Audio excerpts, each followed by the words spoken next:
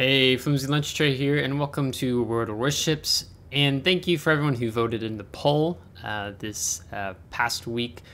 And also having to ping you in the FlimsyLunchTray Discord server because yet again there was a tie in the poll between the Admiral Schröder and the Illinois, and you all broke the tie and voted for Schröder as the Friday highlights, and then for Saturday the upgrade commander build video. And as I sat down this Friday morning to record this video, I realized something. I've already featured the Admiral Schröder on a Friday, and I've already done an upgraded commander build video on the Schröder on a Saturday, 3 weeks ago. So there's two things we can learn from this. One is flimsy is flimsy. Flimsy's pulls flimsies, and I can be crap sometimes remembering what videos I haven't done already before. And then you lot voting for me to feature a ship I already featured 3 weeks ago. So I'm going to feature the Admiral Schröder today, and then tomorrow I'm going to do an upgrade commander build video on the Illinois.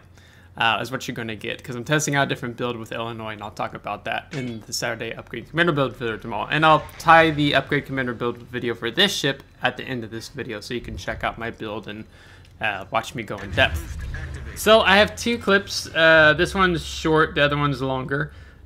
This one I wanted to highlight because it's fun with the Tier 9 German battle cruiser Admiral Schröder. One of the dockyard ships, is that with its speed and maneuverability and such, you can really run up on the flank and supporting your friendly destroyer. Unfortunately, I had broke right because I was being detected, and we didn't think anyone was on this flank on the 9-10 line, so I was like, I'm just going to run into the cap, and then once I broke off to go right behind the island, Neptune appeared, so that was a bit unfortunate there. And with hydroacoustic search up, as 6 kilometer hydro, 4 kilometer torpedoes, the Z-44 decides to YOLO me a secondary German brawling ship, and he's gonna die for it. I think basically is what's gonna happen here. We are unfortunately going to eat one of his torpedoes. One of the things you have to be mindful of with the Schröders, when you have the engine boost going, you can kind of drift quite easily. So you do have to be mindful of that. So now in this situation, what I'm going to do is I'm going to put the island between myself and the Neptune, and we're just going to focus shooting the Colorado and letting our secondaries work over the Tier 7 ship. So this is a battle in which I was top tier. And with this Admiral Schröder, you do quite well. And I was trying to punch through the bow there, and I didn't pay attention to how many ricochets I got, because I'm going to try it again. So with the 305mm, you can't punch through the Colorado bow, which I think is 27mm. I talked about another clan member last night. It's not enough pin to bust through. So misplay by me there. Because you feel kind of, I don't know, you feel rather tanky in that you can do more. But these guns are really nice, but they're also can be a bit times frustrating in terms of your AP pin, which with a Neptune broadside to us isn't going to be too much of an issue here. One of the things I like about the Schröder, I've talked about this ship when I did a Friday highlight on the ship previously, which I'll also tie at the end of this video, is that you're a tactical brawler. You choose these engagements using your engine boost to close the distance, your hydroacoustic search to keep you protected, your secondaries. So you're this tactical brawler in choosing your engagements. Granted, you don't have torpedoes, so you really have to be mindful of that. So that's something that I really enjoy about Schröder, that I think is a highlight of the ship, is that with your good concealment, which is 10.2 kilometers, secondaries 10 kilometers, engine boost, run with serial mic flag for speed, hydroacoustic search, you can really close the distance on ships with Schröder very easily, and stealthy to move up and get some punishing salvos in, which you'll see happen in this video. So here we are on Tiers of the Cruisers, also known as officially as the Tiers of the Desert. And I decided that I'm going to push up along this island chain here. For me, Schröder, when playing the ship, you really want to play around islands as much as possible that you're able to be able to get the most out of the ship, because the armor piercing at range is rather mediocre. I often at range with enemy ships, I often find myself using the high explosive. I just drifting to that naturally as we get a nice hit there on Salem. I just find myself drifting to the high explosive at range, where with the armor piercing, I use that more, let's say 13, 14 kilometers and less. Anything beyond that, it's just you're better off using high explosive. So I ran up to this island, and then thinking that, yes, it is the Schultz, and he's probably fired torpedoes at me, I popped the hydroacoustic search, and that's indeed what has happened. Now, part of our commander build, we have top grade gunner, so any ship within my standard detectability range, so 10.2 kilometers, I will get I think it's a minus 8% deduction in the reload time, so I'm having a faster reload time. So quite nice here. So the goal I have now is I want to get rid of this Seattle. Since Seattle has the 9-kilometer radar, I want my clanmate to be able to do as he pleases without having doom, without having to deal with radar here at the sea cap. Atlantico, however, has pushed up even more so we're going to turn out. One of the things that you have with Schröder is that you have a pretty nice belt. So we only took 6,200 damage there. In the upgrade commander build video, I highlight the belt so you can actually troll a lot of enemy battleships, but Atlantico doesn't have big guns. I can't remember off the top of my head what size their guns are, but I don't think they're more than 15-inch. I know they're not more than 15-inch, they're 15 or 14s, but I can't remember right now. And you can kind of spray and pray when you are using Atlantico. So I'm not too concerned about him having the best of accuracy on me at range. Here, we took over 10k damage, so that's a bit unfortunate by me because I was trying to reposition to get back around over here in dealing with the Seattle. Now, one of the things I'm wondering about is the Hirugamo. Is the Hirugamo nearby? As you can see, I'm detected. I'm like, okay, maybe it's the Schultz, and then here's Hirugamo. So I have our hydroacoustic search running, and I don't know if Hirugamo has torpedoes or not. So I could make the decision, I turn left here, or I chase the Hirugamo. Now, if you pay attention to the minimap, there's a Tirpitz and a Schlieffen in E4. So then that would be a bad decision by me. So what I want to do, we got some resets on him, and just put some pressure on him, and then we're going to turn away. Because I can't tank a Schlieffen and a Tirpitz in a Schröder. It's just too much secondary firepower. So we'll just continue supporting this flank, getting more shots in on the Atlantico. So one of the things I kind of have in mind here with the Atlantico is maybe can kind of exhaust him in a sense of using high explosive, getting some fires in. There we take minimal damage. So these guns are 3 and 5mm guns, and your most rear turret, you can see, actually is a 360-degree turret. So if you shift from side to side, firing from your port to starboard, your most rear turret is going to follow you. So you'll always have 6 guns pretty much all the time, ready and available for use. And here what I like about having the conceal build is, like in this situation, I can prep an engagement here, kind of wait to get my armor piercing loaded and switched over as I get detected by Hirugamo again, and get a salvo off here on the Tirpitz, and then I can just ease back forward in here behind the island. So it was the Hirugamo that was spotting us. And then we're going to break line of sight, we're going to go dark, and then the Schlieffen is going to come out. Now, our Shimakaze is being a bit bold here, and I'm wanting him to get back, where he makes a big misplay here and pushing in way too close against a Schlieffen and a Tirpitz. And if he's hydroacoustic search lit, which I think he's within surface detect range, he's made a vital mistake. When you're in Shimakaze, you should really be always utilizing your concealment as much as possible and not getting spotted or detected. So I'm going to take a shot on the Schlieffen. He gets direct though. We get a nice 8.8k salvo, armor piercing, broadside Schlieffen. Schlieffen doesn't have a ton of armor because she's a battle cruiser, meaning that you can get some decent pins off the ship. But I'm not going to sit here in this engagement and dealing with a Schlieffen, because Schlieffen will run a secondary engagement. So that's part of knowing the enemy ships you're going against. So we've gone from that engagement, and now I'm like, okay, let's go ahead and break around the island and turn out. And then the Colbert and the Lion decide to be a bit aggressive here. Although Colbert is turning away. Try to get salvo on him, and then now I have to kill my speed because I wasn't paying attention. And I don't want to ram the island. And it's not so good for me because I'm just sitting broadside out here like this, right? So this wasn't a good play by me right here. As we do actually get Citadel there from, it was either the Atlanta or the, it was an Atlantico because Nebraska's flying his planes. So we're going to turn out. So unfortunately, that was a misplay by me and not realizing that both the Lion and Colbert were actually going to come out like they were. But Doom has popped some smoke for us, so then that's actually quite nice. So I can disengage into the smoke screen.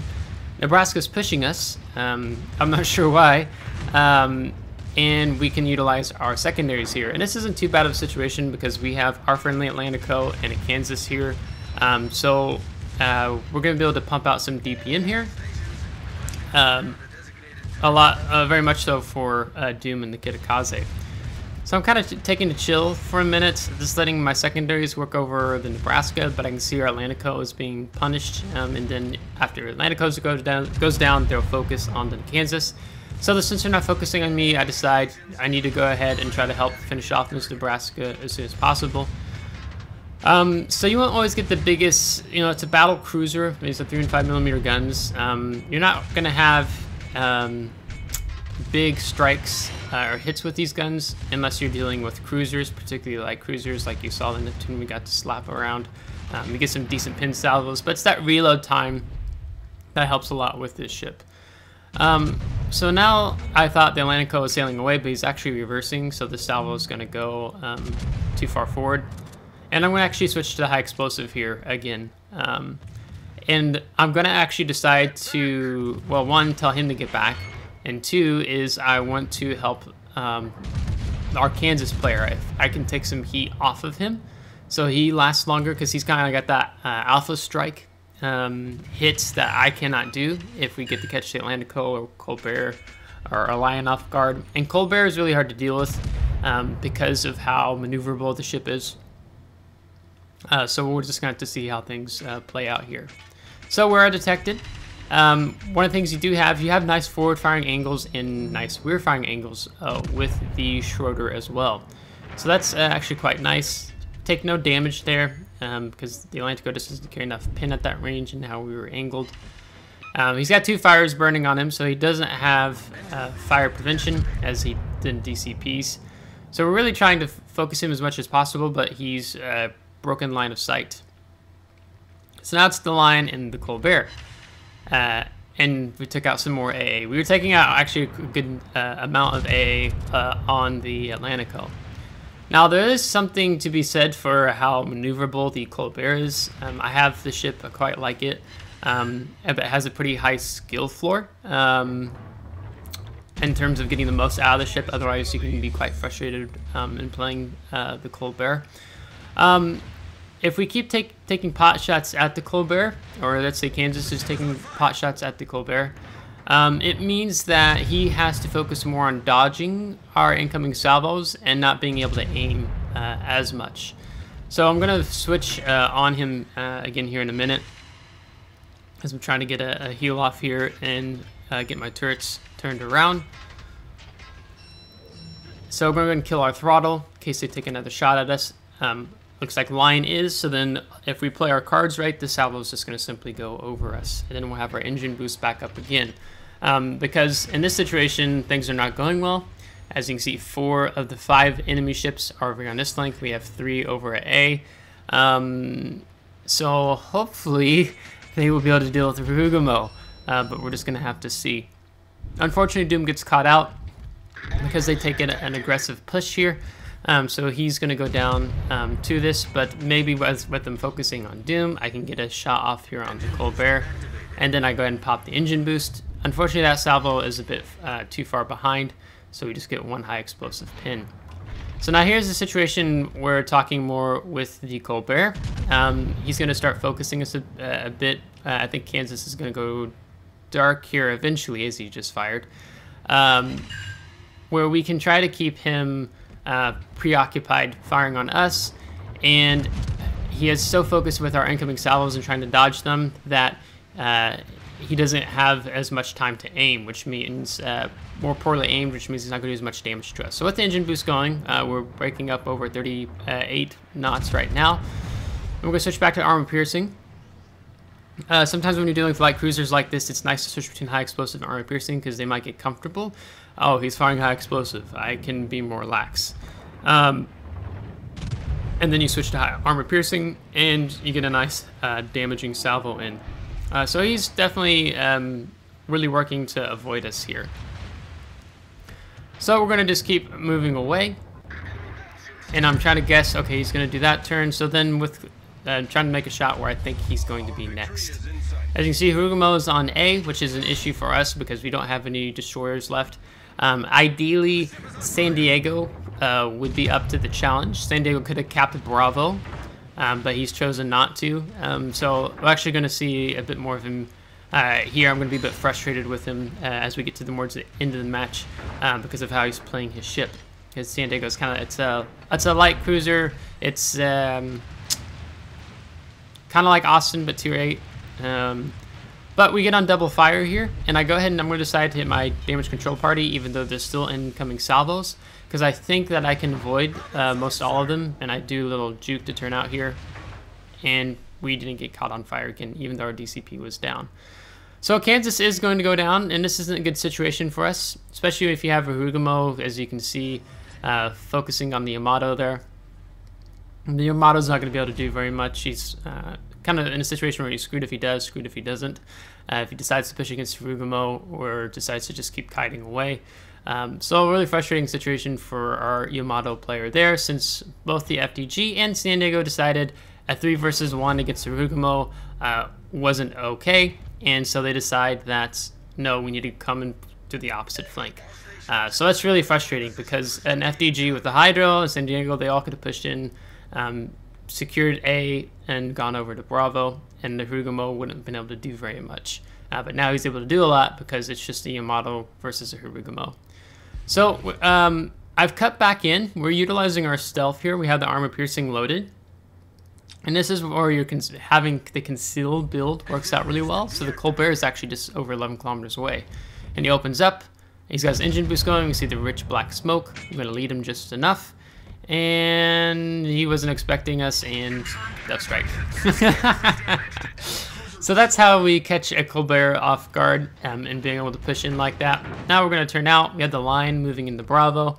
And so I want to try to get broadside salvo in here on the line because he's been a pain in our side pretty much this entire match. In addition to that Atlantico, who's still alive. And so now our FDG is pushing in. And I'm typing in chat to focus fire. And getting our FDG to focus the Atlantico with me.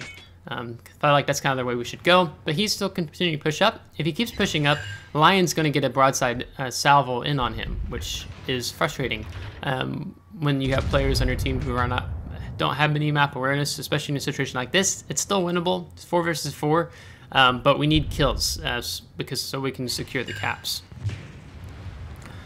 So we avoid a pretty nasty salvo there, possibly from the Atlantico.